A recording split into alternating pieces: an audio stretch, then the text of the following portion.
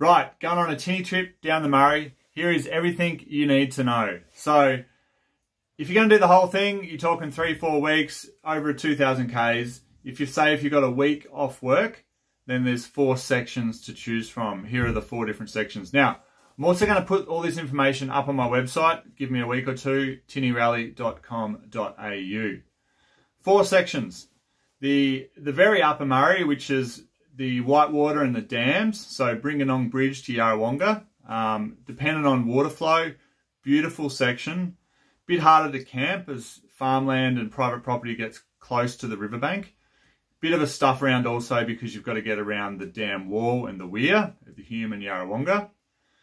So that's section 1. Section 2, I consider the normal upper Murray, which is where we're talking Yarrawonga to Mildura. Nice windy section, iconic Australian bushland, much easier to find campsites, a lot of public land, water reserves next to the river. Sensational. Little bit dependent on water flow, so you need to check the Murray-Darling Basin Authority website for how much water's in there. Next section down, section 3, Mildura to Mannum. This is what I consider the lower Murray, the iconic red cliffs of the Murray that you see in all the photos. Also sensational camping, like heaps of public land to camp, easy to find camping. A lot wider this section, but still very beautiful due to the cliffs and so forth. Easy to get down, enough water all year round. So Yarrawonga all the way down to Goolwa, you've got locks to cross all the weirs, so you can get your boat down without taking it out of the water. That's section 3. Section 4 is what I consider the flat section and all the way to the mouth. So Murray Bridge, tail and bend to Goolwa. A bit more boring scenically, I think. It's quite flat.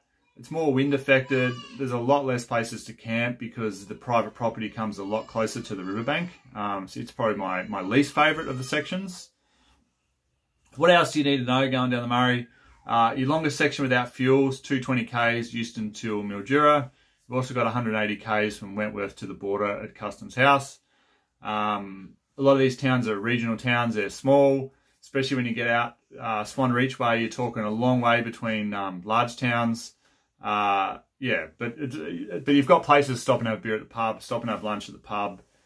Depending on the section, if you time it right, you can almost be having lunch at the pub each day. You may have to walk a little bit to get into town. But yeah, sensational trip, iconic, amazing. If you're interested in doing it with 20 or so other legends, we're doing some tinny rallies down the Murray. All the information on tinnyrally.com.au. Get your mates together, or if they don't want to come along on your own and find some new mates. Jump on the website, let's go.